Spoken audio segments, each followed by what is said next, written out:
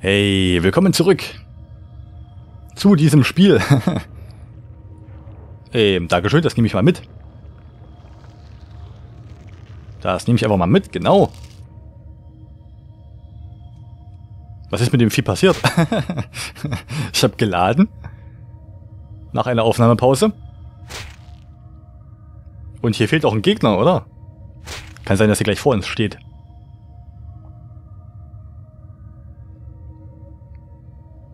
Ja, ganz viel Türgedöns. Warum auch immer man das macht, aber schön. Alter, wie viel denn noch? Ja, genau. Ja, ist er wahrscheinlich hier irgendwo rumgerannt, der Kerl. Ich könnte rein theoretisch testen, was der für ein Element ist. Ich nehme an Erde.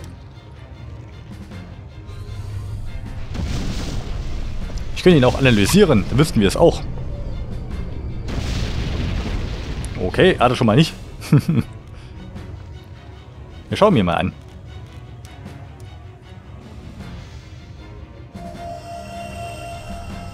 Ah, Luft. Ich habe übrigens durch Zufall gelesen gehabt, wie das mit den Elementen so ist. Lass mich mal auf meine Liste schauen. So, Feuer ist effektiv gegen Erde. Erde effektiv gegen Luft. Luft effektiv gegen Wasser. Und Wasser effektiv gegen Feuer. Ja. Na dann, also ich könnte jetzt hier weiter irgendwelches Zeug machen. Wie zum Beispiel mal mit Luft draufhauen. Hey, es heilt ihn. Ja. Habe ich noch ein, zwei interessante Fakten gelesen. Wie gesagt, mehr durch Zufall als alles andere. Jo, ach naja, komm. So. Halt. Entschuldigung, ich will die Erde. Oh, wir haben kein Mana.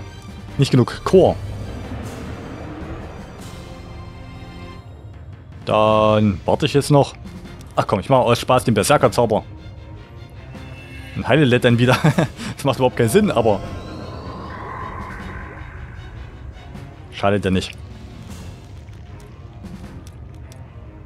Dadurch, dass sie selbst nicht so oft angreift, alleine, sondern immer nur in Kombination mit den anderen, ist das natürlich total sinnlos. Und es ist auch total sinnlos, dass ich jetzt ihn geheilt habe. Weil ich so schlau bin. So, nochmal. Das hast du jetzt nicht gesehen.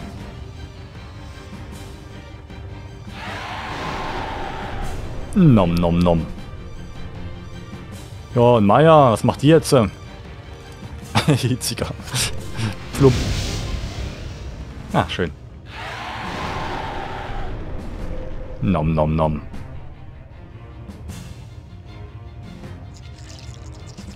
Ja, abgesehen von den 4 Elementen, die man so erwartet. Feuer, Wasser, Luft und Erde. Gibt es auch noch das Untoten-Element.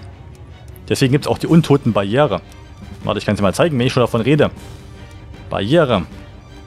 Und da haben wir da die Untoten-Barriere. Weil Untot ein Element ist. Und entsprechend gibt es auch ein Anti-Element zu Untot. Und das ist Leben. Ein Heilenzauber. Warte, ups. Ich wechsle das nochmal, um das zu zeigen. Habe ich aber auch gelesen. Wusste ich vorher nicht. Da. Machen wir Schaden mit der Heilung. Alles Untote macht einen lebendigen Schaden. Und mit Heilen können wir Untoten Schaden zufügen. Du bist nicht zufällig untot, ne? Ah, bist du auch. Macht gar nicht so schlecht Schaden, ne? Soll ich mal eine fette Heilung raushauen? Wäre jetzt bestimmt genau das Richtige. Warte. Ja, ist ja gut. Ganz ruhig, liebe Leute. Komm. Ich hoffe mal, ich habe genug. Ja, gerade so. So, Kyra anrufen. Genau. Wir heilen erstmal alle Gegner. Machen wir ja sonst so selten.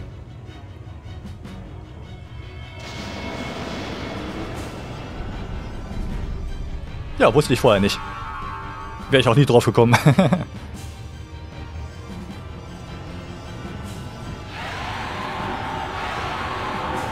Ah ja, und der wird natürlich geheilt, weil der ist nicht untot.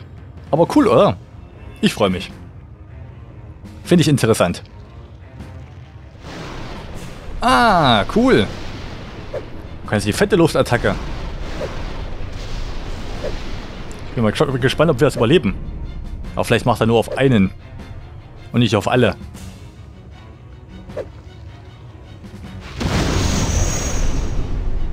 Gut. Hätten wir es auch geklärt. Nein. Tu mir nichts. Schön. Das lief ja gut. Aber genau dafür haben wir ja sowas hier. Für den Notfall. Dass wir hier keinen Chor haben und bei uns alles halb tot ist. Und Trank reicht. Jetzt ist der beide umgehauen, ne?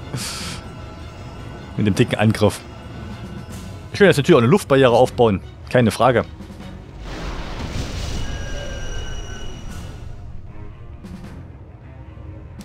Muss aber bestimmt nicht sein. Ich nehme erstmal ein bisschen was davon.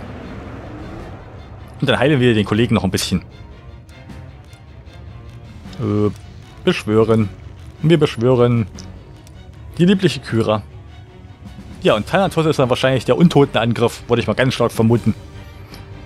Ich will es mal ausprobieren, oder? Ich meine, Thanatos ist ein bisschen stark.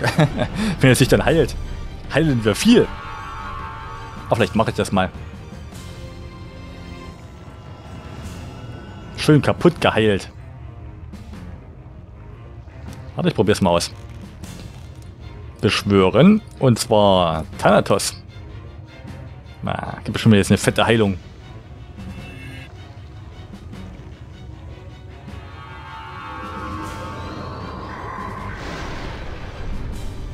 So. Jetzt kommt schön der Sensenmann mit seinen explodierenden Zombies.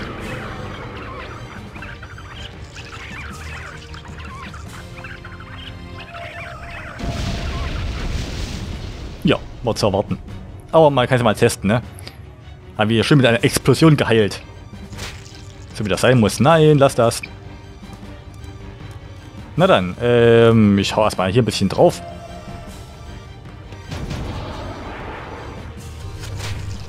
Oh, der war nicht so stark. Dann haben wir nicht mehr genug Mana für irgendwas anderes, deswegen hier. Und Maya würde gerne was Sinnvolles tun, also noch ein kleines bisschen extra Mana. Ein bisschen Core-Energie.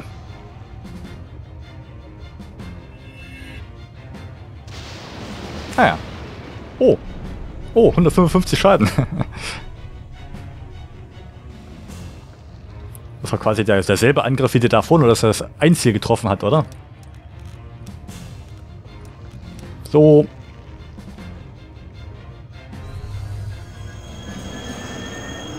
Steh mal wieder auf. Hm, ist gar nicht schon viel, was es heilt, ne? Fast die Hälfte. Wie gesagt, ich will jetzt eine Luftbarriere aufbauen auf alle, gar kein Problem, aber ist ja lame. Wer macht denn sowas? Gleich nochmal, ha? Wieder auf LED. Obwohl LED am wenigsten Schaden bekommt. Hat am meisten Core. Übrigens ganz cool, dass solche Leute wie Guap und LED am Anfang so schwach waren. Und man sich mal gedacht hat, meh, mit dem will ich nicht kämpfen. Und dass jetzt natürlich relativ viel mehr Schaden machen. Dadurch, dass wir jetzt so häufig mit Core-Angriffen um uns werfen. Könnte es sich fast lohnen, da eine Core-Waffe drauf zu hauen. Und nochmal ein Core-Schmuckstück. 136. Ich könnte mal schocken, oder? Geht bestimmt nicht, aber mal ausprobieren. Ja. Aber ist ja schön gewesen. Schön den Bossgegner gestunt. Ich wollte jetzt mal probieren. Wie viel? Erde. Beschwörung. Auf den da macht.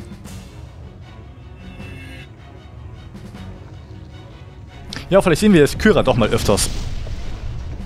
Die lohnt sich so selten, weil Heilung plus Beschwörung plus auf alle. Da können wir auch einen Trank nehmen. Boom. Fett Damage. Die Rest haue ich mir einfach auf die Fresse. So.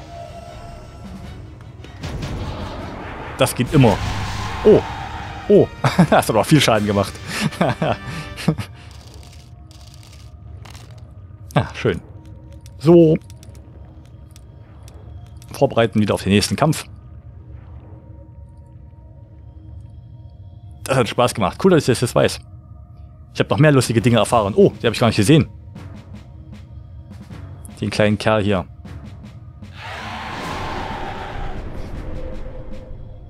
Ja, bei solchen Gegnern hier, ne, wenn man davon genug hat, lohnt sich sowas bestimmt. Die sind halt echt schwach.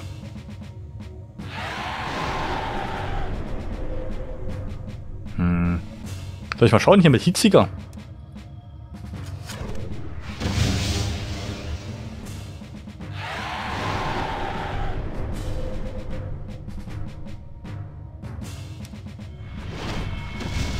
Ja, ja. Ist ja gut. Das Vieh macht gar nichts. Ist nur am Rumexistieren. Ja, so habe ich mir das vorgestellt. Nochmal Ping-Pong. Ja, wie gesagt, den Dings, Kombi-Angriff. Den holen wir uns wieder. Habe ich irgendwie vercheckt. Irgendwas. Ich weiß noch nicht was.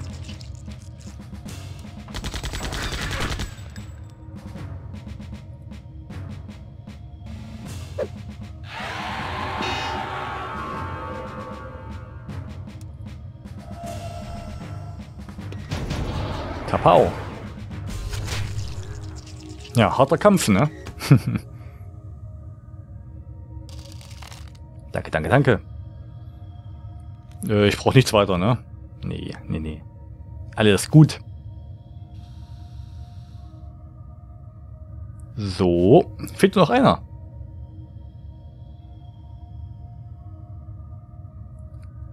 Jo. Alles okay. Gegner. Kleine Gegner. Warte, nein, nein, nicht so schnell. So. Ja, diesmal geht's. Dass wenn wir einmal dabei sind, hier das Ding aufzunehmen, dann geht das nicht mehr.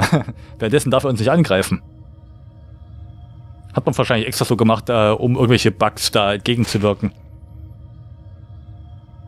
Oder weil es einfach einfacher ist von der Programmierung. Anstatt irgendeinen Prozess zu unterbrechen, irgendwo an einer beliebigen Stelle den Prozess abzuspeichern, wo er genau war, dann den Kampf zu machen und dann den Prozess wieder an derselben Stelle weiterzuführen. So kann ich es mir nur vorstellen.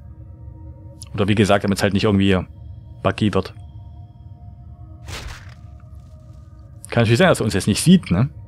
Auch wenn, ich meine, natürlich wusste ich. Der LED war zwar am Weg, aber trotzdem hätte es ja sein können. Ich weiß nicht, wen wir jetzt noch hatten. Bist du jetzt Wasser?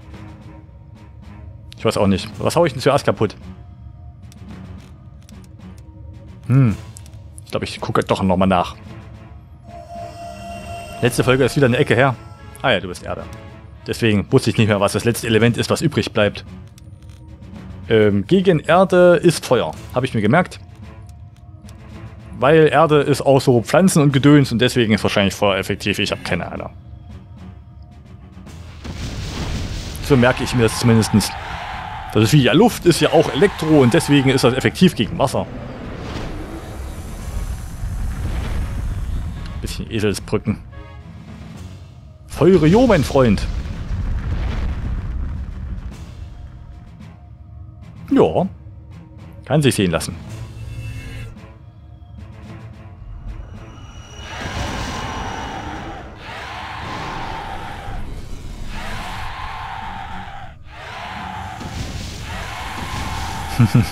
Voll der coole Angriff, aber irgendwie macht es nicht so viel Schaden wie erwartet. Na, macht auch ein LED mehr. War wahrscheinlich doch ein physischer Angriff. Höllenfeuer auf alle. Ich habe mir das Kleinzeug gleich mit umgebracht. Und dann hau ich nochmal mit einem Schraubenzieher drauf. Oder mit einem Schraubenschlüssel. So rum ist richtig.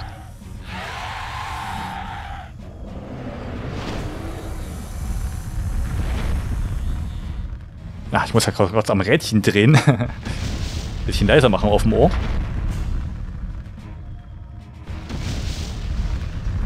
Stopp.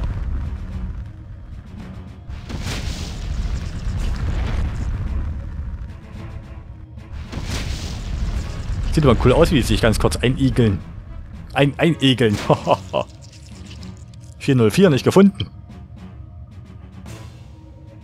Ah ja, hier. Schicksalskartenangriff.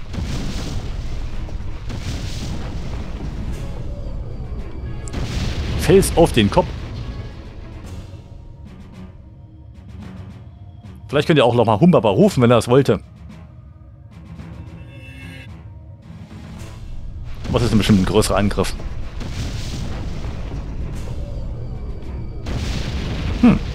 Trotzdem komisch, dass es immer mehr macht. In der Bedienungsanleitung steht, dass mehr Core oder mehr Psyche, um genau zu sein, höhere Resistenz gegen Core-Angriffe bedeutet. Aber irgendwie bin ich mir jetzt nicht so ganz sicher, wenn ich mir angucke, wie das LED handelt.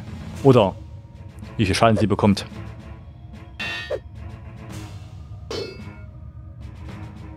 Nochmal, mit beiden Fäusten. In den Sack. Hätte ich auch nicht überlebt. So. Jop, jop, jop. Und dann pop, pop, pop, pop. Wahrscheinlich brauche ich es gar nicht. Die Heilung und sowas. Wir gehen jetzt eher aufs Schiff. Hier ist nichts weiter, ne? Ich meine, bei den anderen war auch mal nie was. Okay, wir haben jetzt jedenfalls Core-Schlüssel. Für alle Elemente. Sieht ganz cool aus, oder? Fast wie so ein Raumschiff. Oder so rum. Komme ich hier wieder raus? Achso, ich muss natürlich weitergehen. Das ist wichtig, weil... wo geht's immer lang? Das sehe ich immer so schlecht. Hier. Das ist natürlich wichtig, damit es wirklich so einen richtigen Kreis gibt, ne? Eventuell hätte ich mir sogar den ersten Gegner aussuchen können. Was denn? Wo denn? Wer denn? Ach so. Naja, dann. Ja, auch hier könnte ich jetzt wieder, ne? Kyra obwohl, komm. Genau, könnte ich jetzt beschwören. Kyra auf alle. So.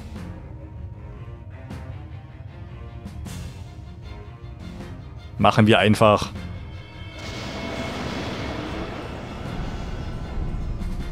Kyra ist übrigens nackt. Abgesehen von ihren Tattoos trägt sie gar nichts. Mal so zur Info.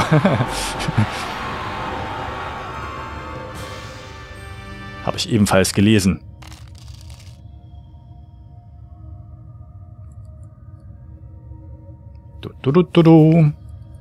Ja, ich habe ja Glück, dass ich das hier nicht ganz blind spiele.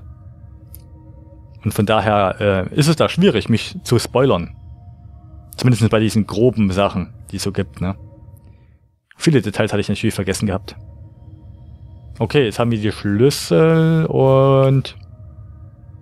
Naja, mit dem müssen wir nach Nordwesten und können dann irgendwie Dinge tun. Hey, Kollegen, was geht ab?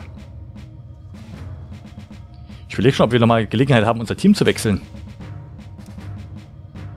Naja, es dauert zu lange, ne? Ich muss kurz überlegen, wo wir eigentlich gerade sind.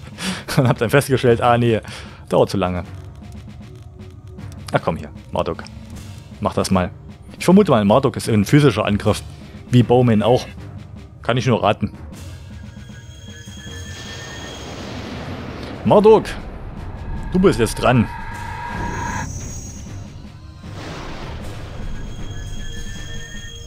Nutze deine Sancto-Klinge.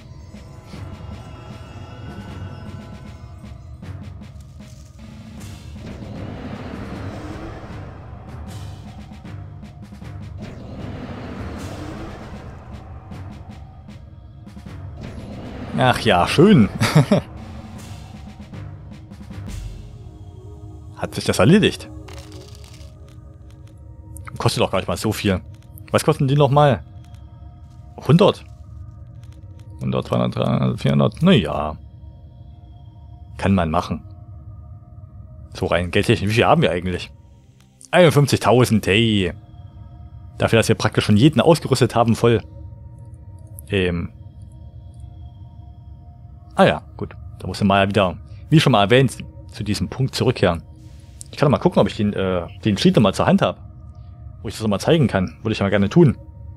Warte ganz kurz. Ich sollte erst speichern. Ich weiß nicht, ob das jetzt wirklich die 88, 89 ist. Ich muss mir überlegen, ob ich was zusammenschneide. Habe ich noch nicht gemacht, war ich noch zu faul. Lass mich mal schauen. Ich wollte in den Debug-Mode. Dazu muss ich WTF, WWT minus... Das erste Werk des Schöpfers war...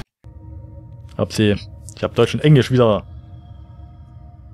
nicht so gemacht, wie ich es hätte machen müssen.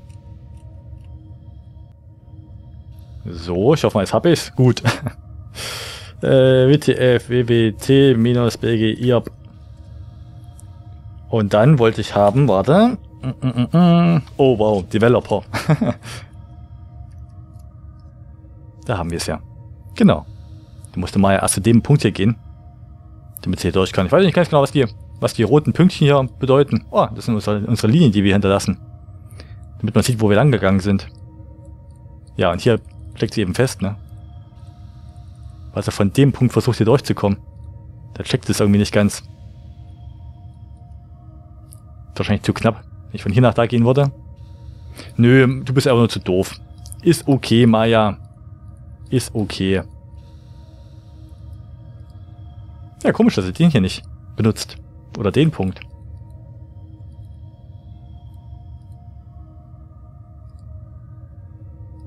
Seltsam, ne?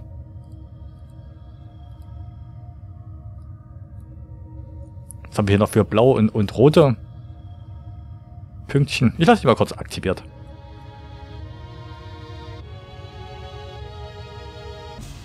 Ich weiß noch nicht, was die Punkte hier sind. Oder die Linien.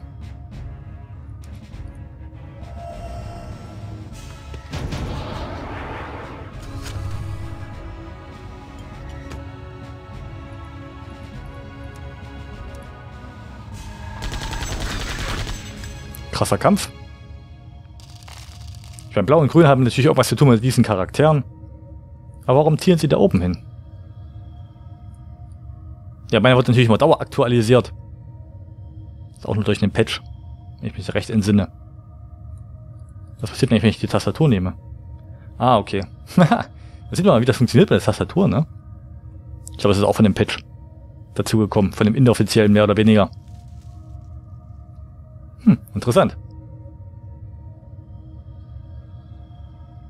Ah, guck mal, da sieht man, wie die Tastatur ein bisschen schneller ist. Als Maya. Und dass der Punkt dann immer weiter weggeht. Deswegen kriege ich da so eine Trägheit rein.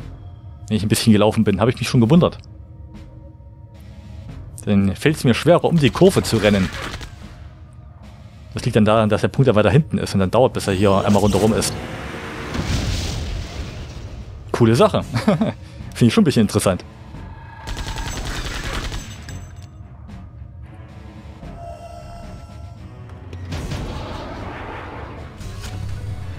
Okay.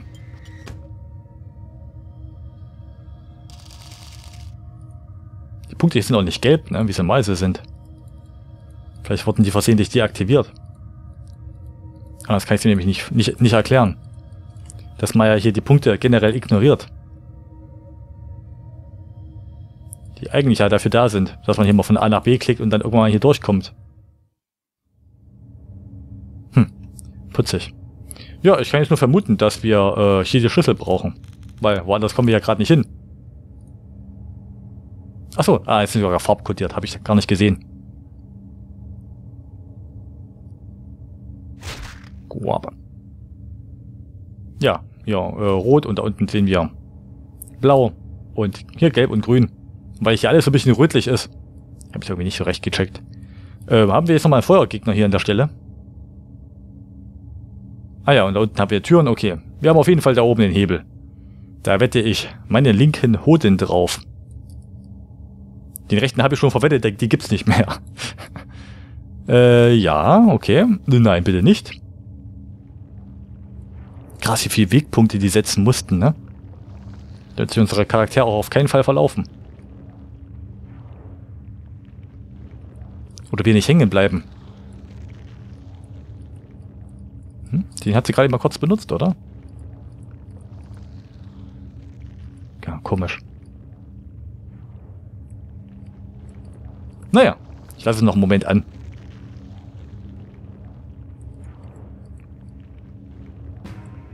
Ah ja, Gegner. Hey Kollegen, ich habe euch schon vermisst. Ja, ich beschwöre nochmal Kyra. Das dauert mir sonst zu lange. Außerdem freue ich mich, wenn ich sie sehe. Wie gesagt, bisher hatten wir nie die Gelegenheit, dass sie hier irgendwann mal ja, so oft angekommen ist, weil Heilung war, naja, mit Items immer effektiver. Aber so macht es doch Sinn. Ah, guck mal, die ganzen Linien bleiben einfach.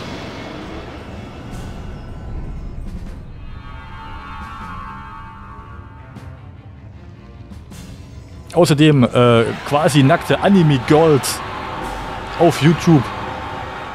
Gibt hoffentlich 1 Million Klicks. Soll ich direkt ins Thumbnail klatschen?